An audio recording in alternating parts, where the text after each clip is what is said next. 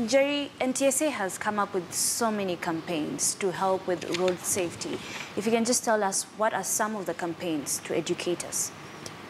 You're right, Ashley, we do have various campaigns, both education and also enforcement campaigns to ensure that road users are complying. Yeah.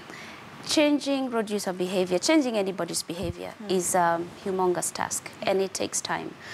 But through our campaigns, we are beginning to see some change taking place. As we speak, we've seen a reduction of 4.3% of fatalities from the same period last year.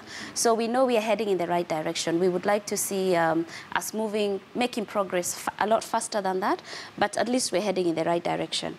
Some of the campaigns that we have are about partnership working, because road safety is not just about NTSA. We are the state agency who leads this road safety agenda, but we cannot do this alone.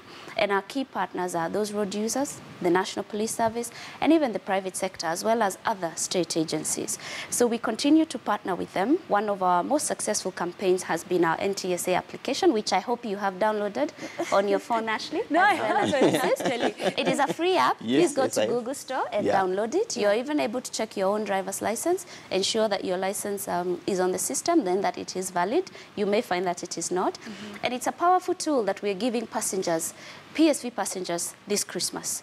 Download the app, and before you get on a PSV, you can verify that that PSV is properly licensed. It is a roadworthy vehicle because it has a motor vehicle inspection. You can even check the driver's license, and that empowers passengers to be able to make safe decisions. We all know about PSVs. There was a time in this country when PSVs were a menace, and as you just mentioned, Ashley, that private cars are leading in causing deaths, and that the PSVs are a bit further down. They are not the leading cause. And it's because of the regulation that we have been able to enforce and the compliance.